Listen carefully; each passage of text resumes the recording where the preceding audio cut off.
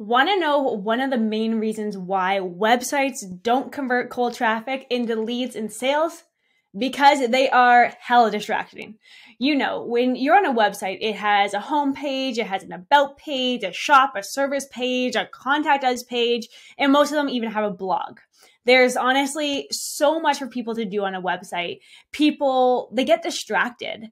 And because they are distracted, they won't actually take the action that you want them to take. Let's change that for your business.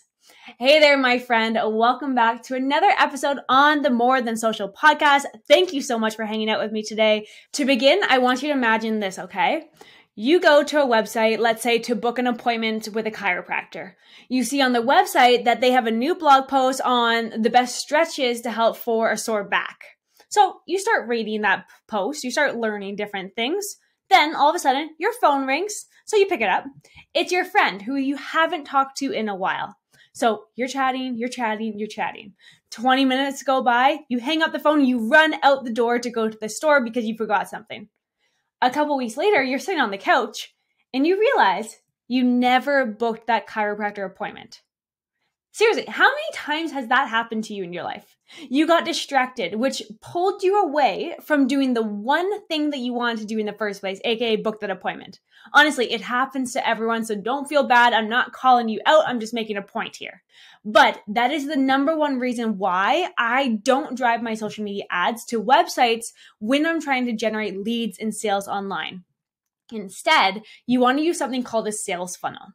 So a sales funnel is basically a process that guides potential clients or customers from initial contact all the way to the actual sale.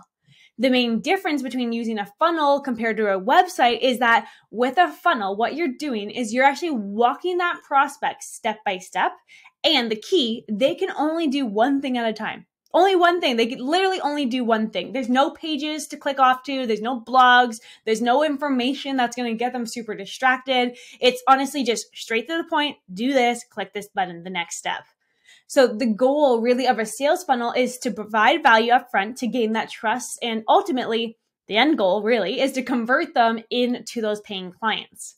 Now, a well-designed sales funnel really has three main components. It has a lead generation aspect, a lead nurturing, and a conversion optimization. So the lead generation side of it consists of activities really to attract that dream client to you and capture their contact information so that they can begin that customer journey with you. So I will always use a lead magnet for this step of some sort.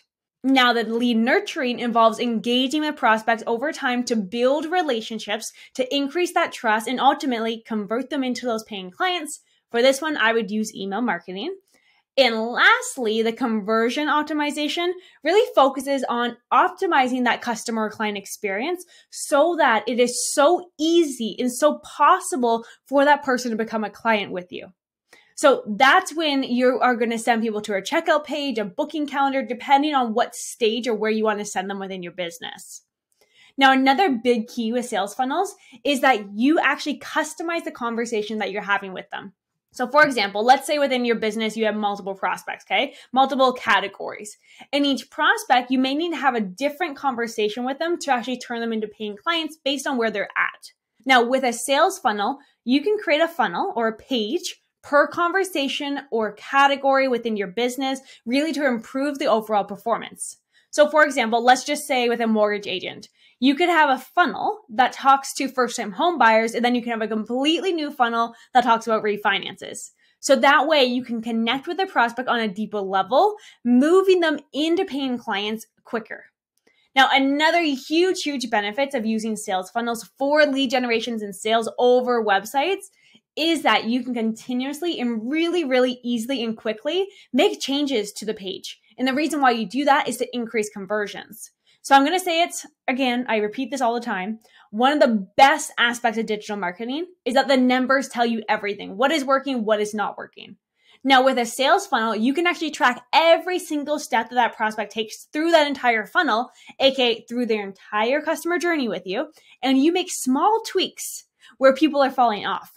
So over time, as you continuously tweak things and you're increasing conversions, you are developing a really easily scalable system. Now, you can combine your sales funnels with email marketing, really, if you want to take it to the next level, and have an automated system that allows you to nurture those leads over time without you manually having to follow up with every single lead. So for example, when you generate a new lead or a prospect with that lead magnet, you can automatically send emails to that person at predetermined times based on triggers or actions that they take. Again, all without any manual effort from you. Now, I talk a lot about email marketing on this podcast, so you know that I love it. But in short, when you combine a funnel instead of a website and you really combine that with email marketing, you're going to save time, you're going to save money, and it will help you generate more leads and sales overall within your business. So long story short for today, ditch the website and focus on funnels to generate leads and sales for your business. Well, actually, that's bad advice. Don't ditch the website altogether. It still is very important, but use your website for providing valuable information, kind of like a high-level business brochure that will help build that credibility with potential clients. Then use your sales funnels for any marketing aspects for lead generation and online sales.